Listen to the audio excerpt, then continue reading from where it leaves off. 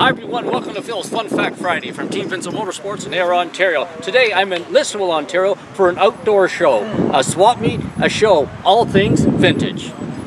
The best part of going to a sled show and swap meet is the surprise element. You're never sure what you're going to see until you'll get there. You'll see rare race sleds fully restored, you'll see complete sleds, you'll also see restoration products and parts. All the parts that you'll ever need to restore your classic sled are there. And then there's also the memorabilia.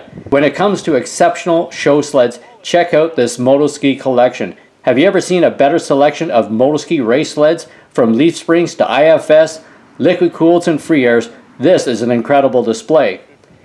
And if you're into sleds of the green factor, check out this collection. 440 and 650s, twin pluggers, free airs. This is an incredible collection for those who like the green sleds. Along with the rare race sleds, there's always the cool sleds, the ones you don't see very often. Check this out, a Northway Interceptor. That's right, a 440 Interceptor made by Northway. That is one cool looking sled. Also in the rare and cool factor, check out this Dolphin, fully restored with matching helmet. You don't see that color every day, you don't see that sled every day. That is a cool find when you're walking through a swap meet and show.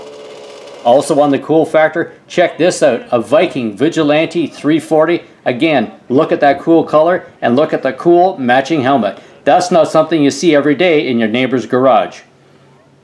And sometimes when you're walking down a row of Motoskis and Scorpions, you'll see something truly unique. Yes, the Cyclone 340 is a rare sled, and look at the other ones around it, also really cool, but look in the background.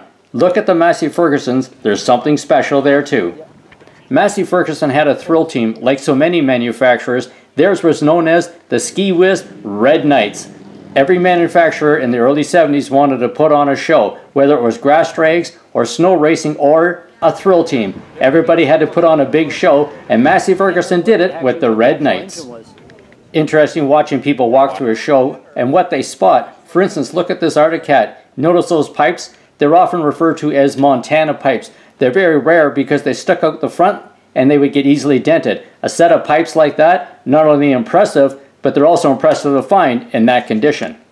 For people wanting to start on a restoration, here's a great find, a Citation with a 104-inch track. $200, you can't go wrong. A solid sled chassis, put a motor in it, a new seat, and you've got yourself your first build of a sled. One of the things I like to find at a show is not just great sleds, but great helmets to go along with it. Check out this Blizzard helmet that goes along with the Blizzards of the late 70s. That is a cool find and a cool accessory. And speaking of helmets, what about the clothing? It's amazing how people will come up with clothing that's in pristine condition. And hey, for 30 or 40 or 50 bucks, that is a great find, especially if it matches a sled that you've got in your collection. Patches were a big part of the sport in the late 60s through the 70s. Everybody had their favorite brand patch, also their club patches on their suits as well. Every suit had to have a patch of some sort on it, and sometimes you'll find the coolest patches at these shows.